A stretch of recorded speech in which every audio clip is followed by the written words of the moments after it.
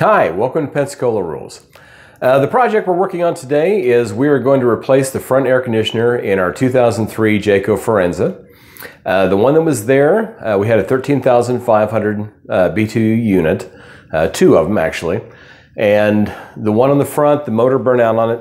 What we decided to do is instead of just replacing the motor, which would have cost about $100, we decided to go ahead and replace the air conditioner. The reason for that is that the air conditioner that was in there was 15 years old. Once we go full time, we don't want to run the risk of having the air conditioner go out. It's easier to handle right now. The reason for 15,000 BTUs instead of the original 13,500 is that we found that when we're on 30 amp service, what happens is we can only run one air conditioner.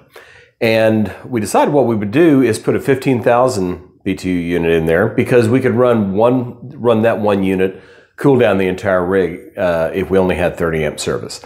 So that was the reason for it. I'll be honest, I was scared to death that it was going to be difficult. And I got to looking and there's really not a lot to it. Primarily what you do is you take the panel off the inside. There's, I believe, 7 screws to do that. Once you get the inside cover off. Now this is for a ducted unit. Ours actually has ducts that run all the way through. But you take those 7 screws off. There's 4 screws inside, long screws that go all the way up into the unit. Those, unless somebody messed up, those are not glued down. They just sit on a big thick foam pad. And so once you pull those 4 off, you can push up and that thing slides right off. There's a wiring harness you got to, depending on the unit, some of them all you have to do is just unplug the wire. There's a big wire bundle there, you'll see it. You unplug that wire and you have to reach up in there. The thermostat, there's a little thermostat lead that goes up and it just sticks in the fins of the condenser. And you just pull that out. Once you've done that, really the only tricky part is getting the air conditioner up there. And I came up with all kinds of schemes to get that thing up there. I was going to slide it up the ladder. I was going to build a little slide to go up the ladder so we could take it up that way. I have a nephew-in-law. He's my niece's husband. And what he said to do was just rope it and haul it up. And so that's what we did. It scared the crap out of me, but it was no problem. He just roped it going both directions. And then I stood on the ground and I followed it up on the ladder just to make sure it could get clear of like the awning. But once he got it up there, you know, we roped the other one down, roped that one up, set it in place, 4 screws, and we were done. This video will go through and show you how it was done.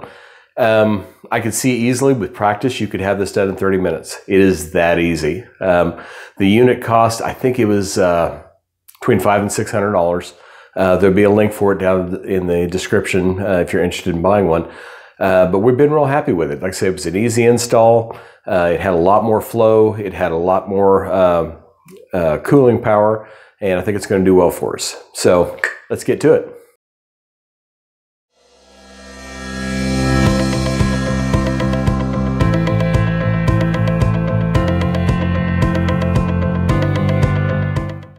Okay, first thing we're going to do, we already shut the power off. So we're going to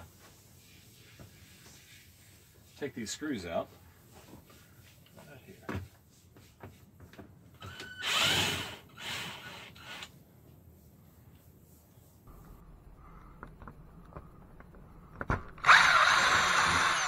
That one's apparently stripped. We'll get this one in the corner here.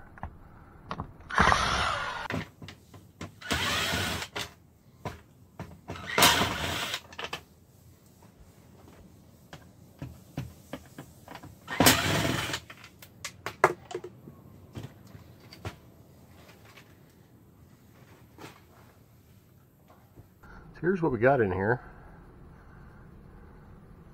Over on this side, we got these 4 bolts that have to come out. They go all the way up and hook into the unit. The unit's up there. We got a wire we have to unhook, which is right there. That's good. Okay, it looks like, stuff out of the way, like there's a control panel on mine. And it appears all I have to do is unhook these two wing bolts or wing nuts here, and that should come down. So let's see if we can get those.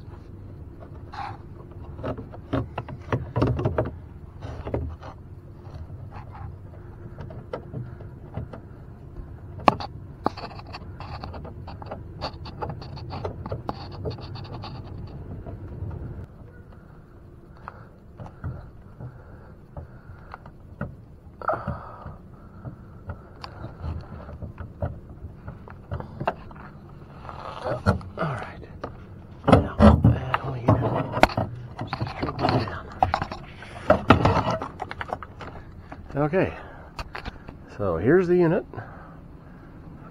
See that or not? And all the wires. Okay, now all we have to do is take out these 4 bolts. It's a whole lot easier. If you got a drill you can use to and a bit. Since nobody else will tell you, I will tell you. This is a 5/16 bit.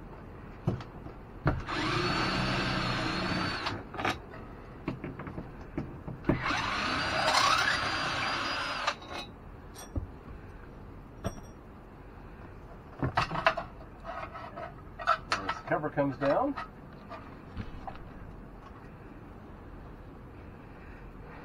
And we should be able to, just like that.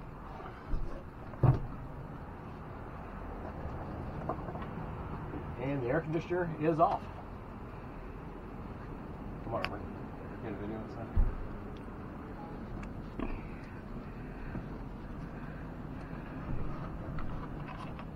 Nope, we still got our thermostat wire still stuck up in there.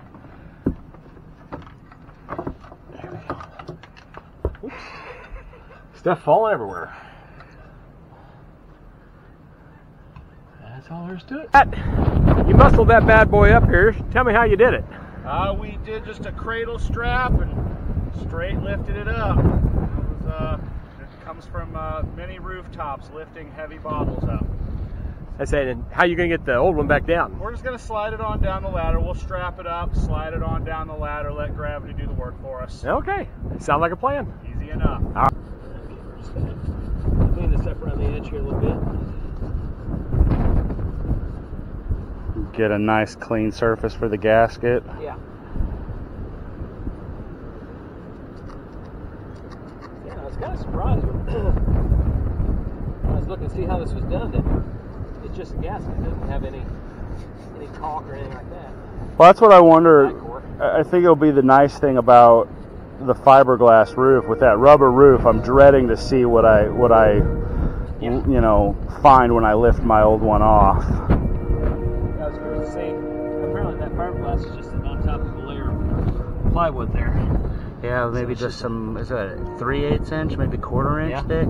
Yeah, it's not very thick. But I like that aluminum frame they've got there. Right, right. And I'm going to have to redo all this tape here because it's all just kind of... When you go to the hardware store, if you don't already have tape, make sure you get the stuff that has the red marking on it. Okay. It's a better rated adhesive. It'll hold on for a longer haul. Oh, okay. Over using this stuff.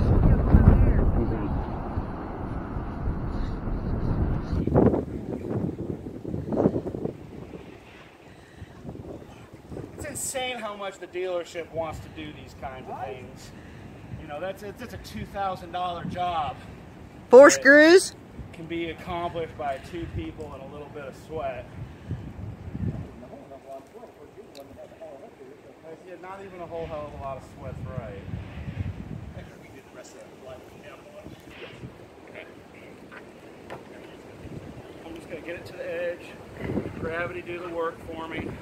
You have. Okay.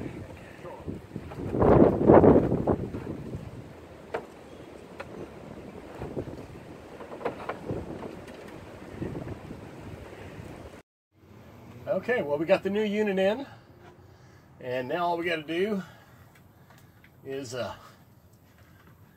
get this thermostat in there.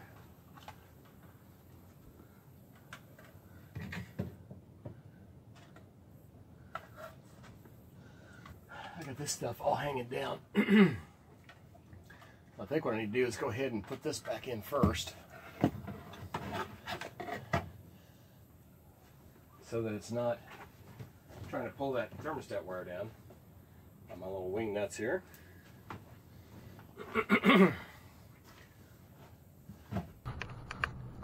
Okay.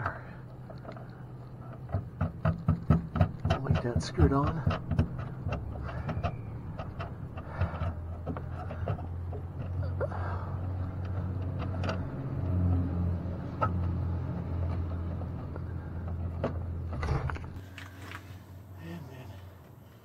Here's the other.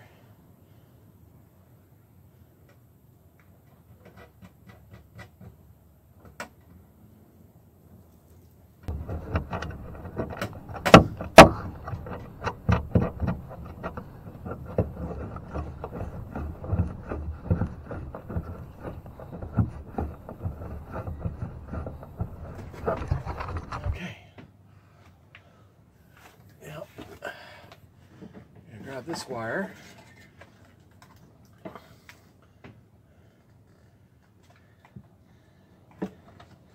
And plug that in right there. Okay.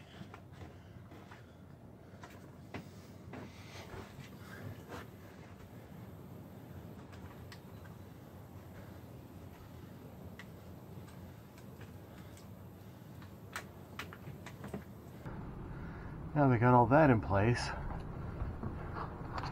Let's see if we can't figure out.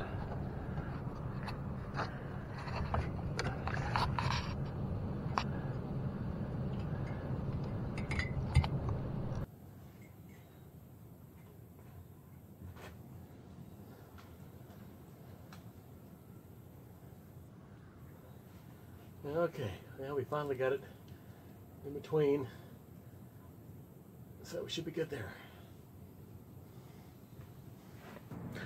Okay, so what I'm doing now is these areas here, the foil tape they had on there was all tore up, which allows air to get in behind and up underneath your liner, and it doesn't direct as much air through the vents as it should.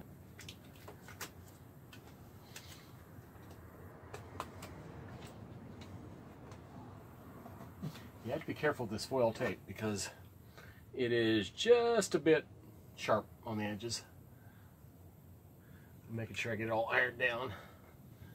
And like I say, they didn't have the, from this inside rail into where the vent is, they didn't have that done. So I'm going to do that now to make sure we're actually directing the air into the vents and not into the, just up into the attic.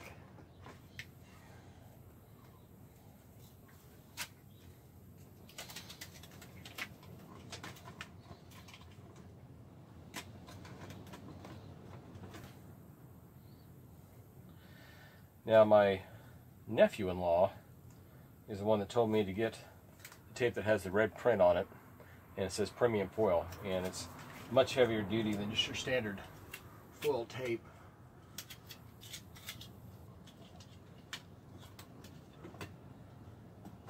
Because you only want to have to do this once. Again, make sure you get it all sealed down in behind, because if you don't, air gets up underneath there, it blows dust, and eventually it doesn't do the least bit of good.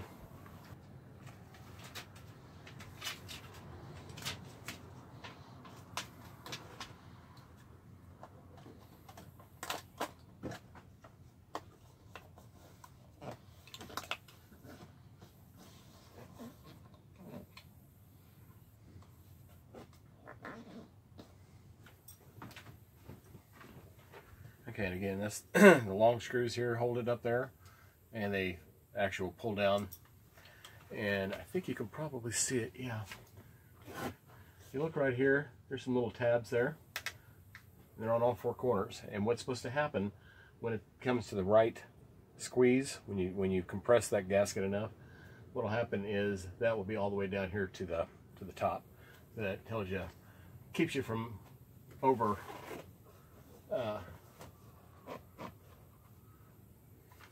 tightening this thing,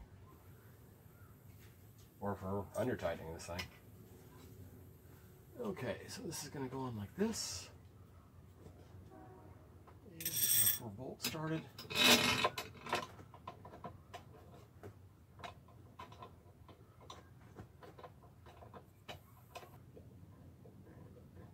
There it goes.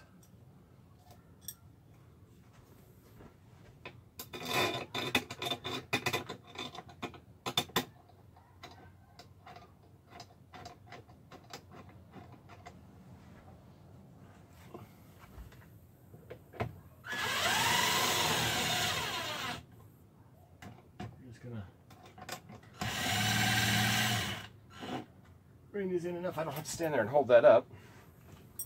There's zero tension on it right now, just enough to keep the plate from falling down. So I'm going to get all 4 bolts started.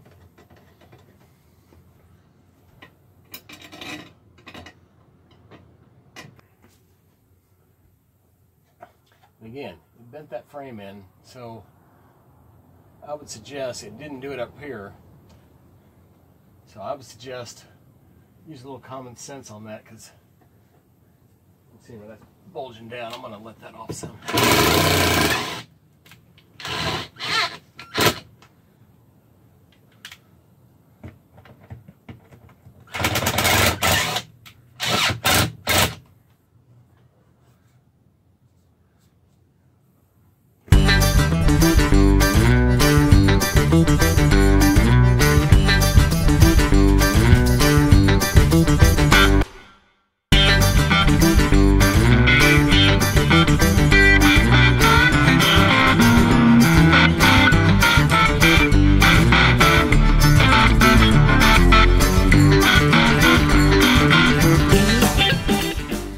Well, that was it. I'd say it was a whole lot easier than we thought it'd be. Probably the only thing that caught me off guard was everything I'd read said you just unhook the wire harness, and that's all you had to do. Mine actually had the box with all the wiring in it, and it was bolted with a couple of wing nuts, so we had to take that off and pull that whole box out. But really, it was nothing. You take that out, you take the little thermostat out. Other than that, it was as easy as advertised. So, hey, if you like us, subscribe. My wife would say like, share, and hit the bell. Appreciate you coming to Pensacola Rules, and we hope to see you on the next video. Thanks a lot. Bye-bye. Works is, I think we can go ahead and just turn the fan on and see if it'll blow air. So, let's give that a shot. Wow.